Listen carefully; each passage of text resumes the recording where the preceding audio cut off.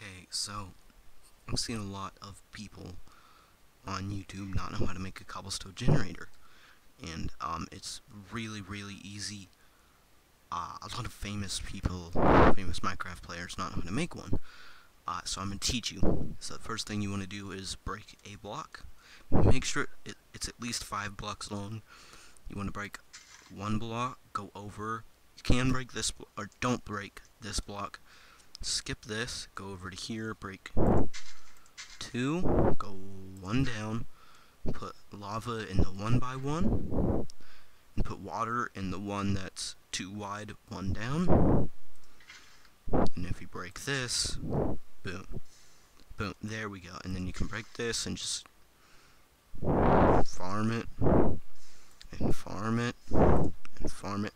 I'm not sure if you can make an automatic one. I'm not a redstone person or geek, I don't know.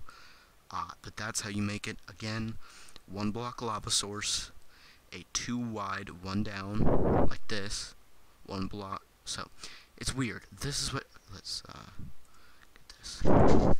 It's like this. The right block is 2 down. The left block is 1 down. So let's put these blocks. So you want to go boom, boom. If you do this, it'll just flow over. Poop. Let's block that. But if you do this, the water will just flow over into the lava and make it obsidian. That's why you need this block, so the water will go down. And once the lava runs into the water, it should make cobblestone. Perfectly timed. See ya.